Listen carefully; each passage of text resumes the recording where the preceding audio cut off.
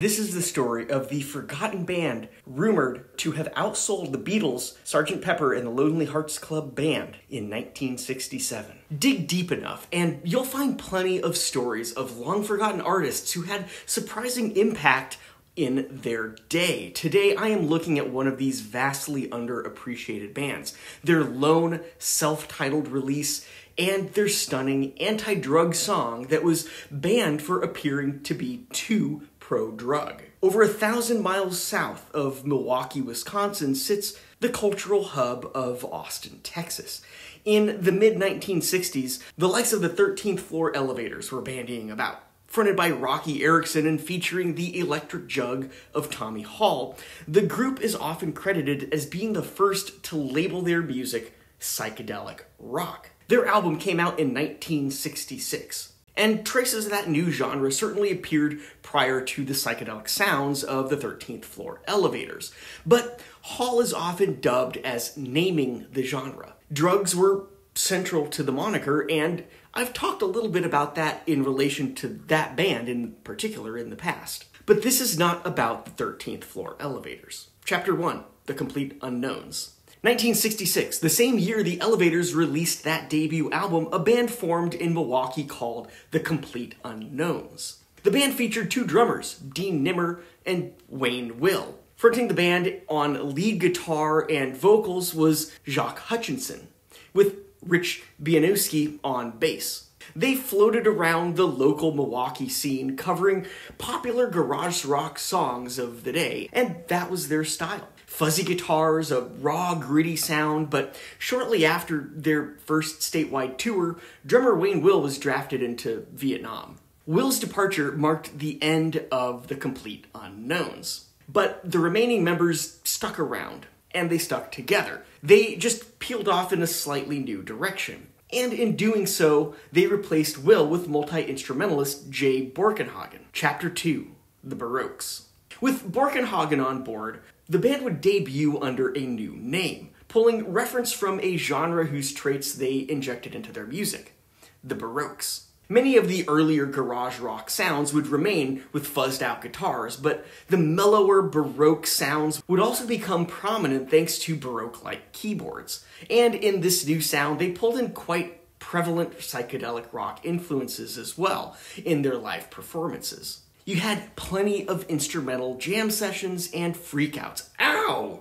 No! And it was at one of these live sessions, a live rehearsal in the basement of a Milwaukee music store, that the band caught the attention of Czech Records scout Ralph Bass. Within a fortnight, the Baroques found themselves in Chess's Tarmar Studios to record some demos. Chess was known in the day for cultivating R&B and releasing albums by the likes of Chuck Berry, John Lee Hooker, Howlin' Wolf, Etta James, and Muddy Waters.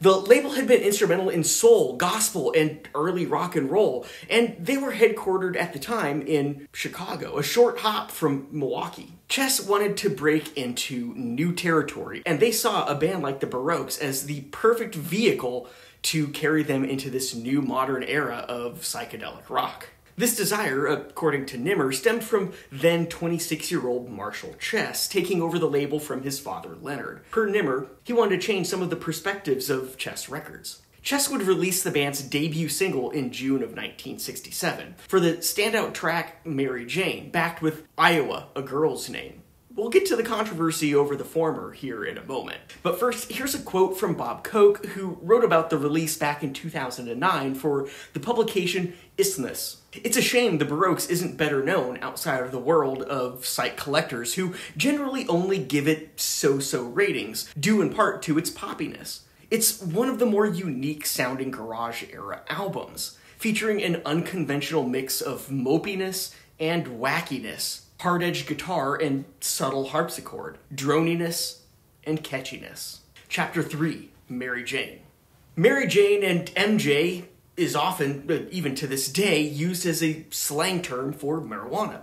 Pair that with the psychedelic rock leanings of the Baroques, and then releasing a single titled Mary Jane, and one could argue that it could only really be perceived in one way, pro-drugs. However, it was decidedly an anti-drug song. There were no pro-drugs references anywhere in it. Yet, within a week of its release, local radio stations banned the song for what they thought to be pro-drug references, despite it really not having any. The banning had a bit of a counter effect in the region, and they became known for their eclectic, eccentric performances and their self-titled debut album, which featured both tracks from the single, became a bit of a regional hit. This polarization would become a theme for the Baroques in the region. In a 2017 article in the Milwaukee Journal Sentinel, Pete Levy writes, not surprisingly, the Baroques polarized listeners.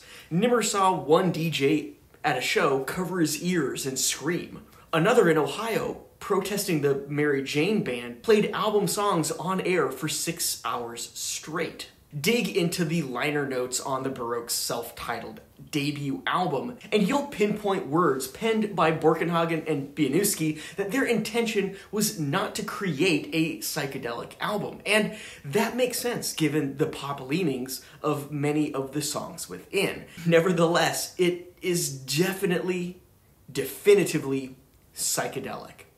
Oh, Mary Jane, take me away from all this. Chapter 4, May 26, 1967.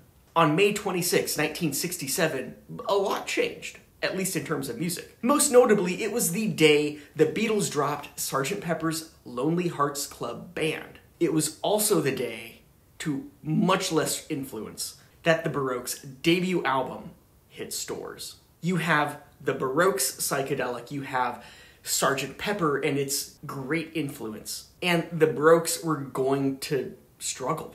Yet, in that market, in the greater Milwaukee area, it is rumored that the Baroques outsold Sgt. Pepper. Chapter 5, The Fall of the Baroques. Regional success is nothing without the ability to carry it to the masses beyond. Chess certainly had that muscle, but their capabilities were anything but rock, and definitely not psychedelic. At one point, Capitol Records expressed interest in buying out the Baroques' contract, but Chess refused. Plans for a second album didn't pan out, with Borkenhagen creating weirder and possibly even more polarizing stuff.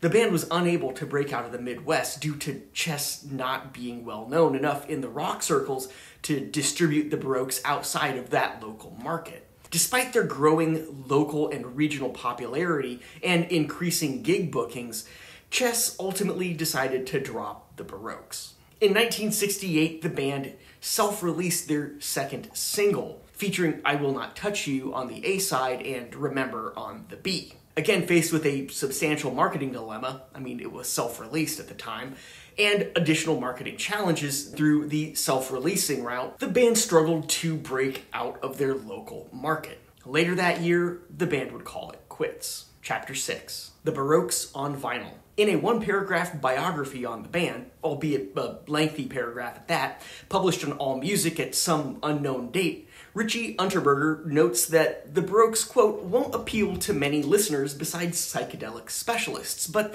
they've recorded some idiosyncratically worthwhile stuff, most of which has been reissued on small collector labels. It would be 50 years before there would be an official reissue of the Baroques' self-titled debut on vinyl. This came from the famed garage and psychedelic rock reissue label Sundazed. In 2017. Actually, it was part of the Record Store Day Black Friday celebration, pressed to 1,000 copies of electric tapioca yellow vinyl. You can grab one of these still to this day for a quite tolerable price of around $25 to $35 US. Or you can lean for one of the originals. A solid copy will run you close to about $100, if not a bit more these days. A handful of unofficial releases also hit the market over the years, including this compilation right here from 1989. It's rough but good, and includes all of the psychedelic freakouts, Baroque leanings, fuzzed out garagey guitars that, well, you'd expect. Oh, and those early singles? Good luck finding one for less than several hundred. Chapter 7, Beyond the Baroques.